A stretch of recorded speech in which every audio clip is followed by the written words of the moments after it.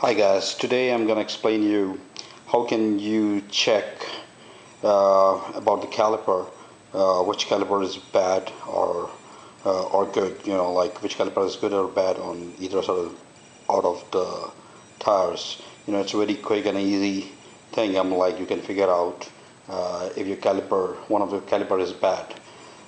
What I'm gonna do, I'm just gonna use this laser gun. This is a temperature sensor, and after drive your car about 5 or 6 miles and come back and check the temperature on one of the board using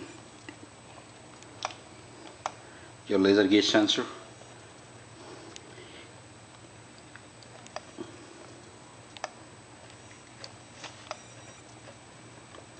I'll also check the caliper temperature or the brake pad temperature. If you find out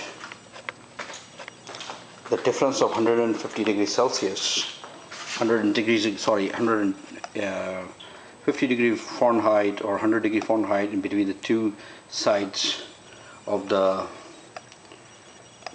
brake or the rotor, check on the same spot where you checked it already on the other side of the tire.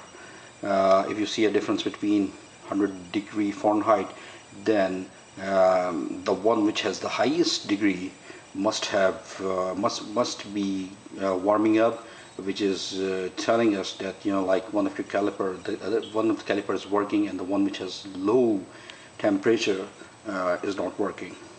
So you can easily check out your brake pads and move the caliper to figure out by using this temperature sensor control to figure out which caliper is bad, and you can replace it.